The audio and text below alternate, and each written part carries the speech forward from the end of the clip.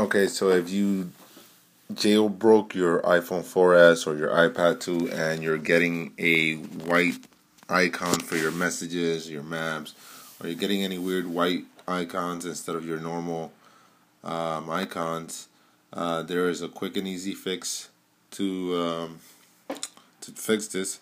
All you have to do is go into Cydia and download any app. Any app, pick a free one, go into sections, go into games, grab anyone that's free, install it, and once you're done installing, press return to Cydia and then click home on your home button, and you should have your icons already back.